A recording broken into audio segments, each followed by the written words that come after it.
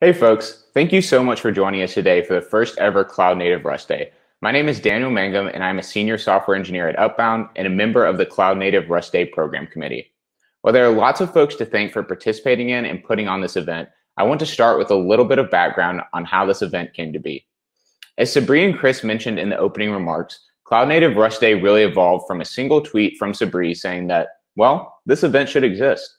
It's a testament to the openness and flexibility of folks at the Cloud Native Computing Foundation, the Rust Foundation, and all those who work to make KubeCon happen. This event could be launched on short notice and become a KubeCon EU 2021 Day Zero event.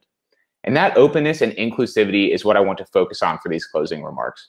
As you have likely seen today through interactions in the chat and on the event Slack channel, both the Cloud Native and Rust communities are full of people who care about each other. This is reflected in how documentation is written, knowledge is shared, and conversations are had. As evidenced by the many individuals and organizations that presented today and said that Rust is becoming a key part of their cloud native story, these two communities are becoming more and more intertwined. I cannot imagine any two more like-minded groups joining forces.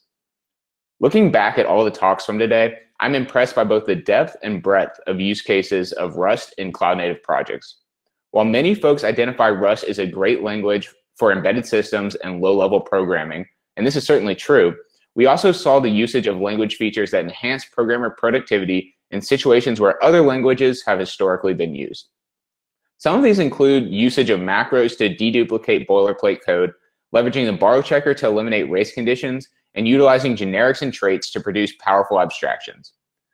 Likewise, we also saw how Rust enables programmers to produce safe and performant systems, two regularly touted capabilities of the language, and how its interoperability with WebAssembly is helping to bring many projects to new domains, whether it be the browser, tiny IoT sensors, or elsewhere.